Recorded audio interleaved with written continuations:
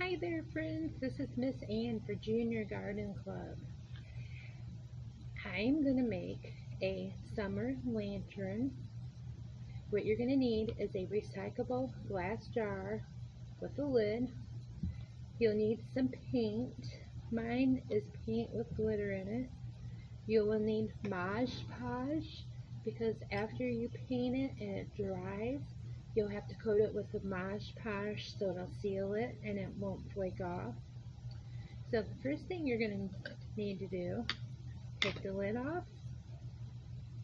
I haven't tried this before, so this is going to be an experiment.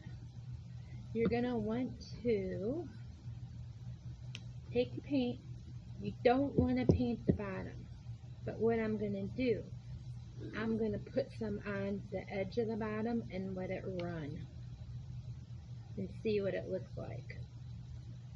I also have a paintbrush, the glue, so I can fill in spots. Well, that's not going to work.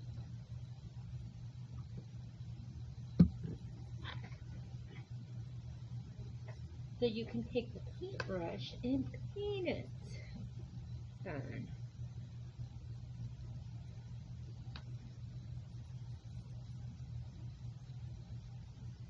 So that didn't work out very well. That's okay.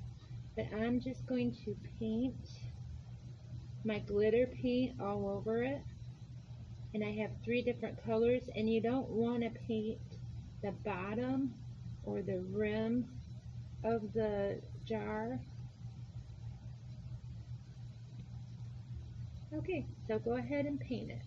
Here's my lantern with the paint, the glitter paint, and I'm not setting it down quite yet because as you can tell on the bottom I got a little bit of paint on it, which I could wipe it off, but I'm not going to. And when I take it off, I'm going to put it so it's upside down on my my paper towel. But once this is done drying, we're going to coat it with Mod Podge to seal it, and then just put a tea-light candle in it and put the lid on it and have it outside, and that is going to be gorgeous because it's going to sparkle. And I will include a picture of it at night. Thanks a lot for watching.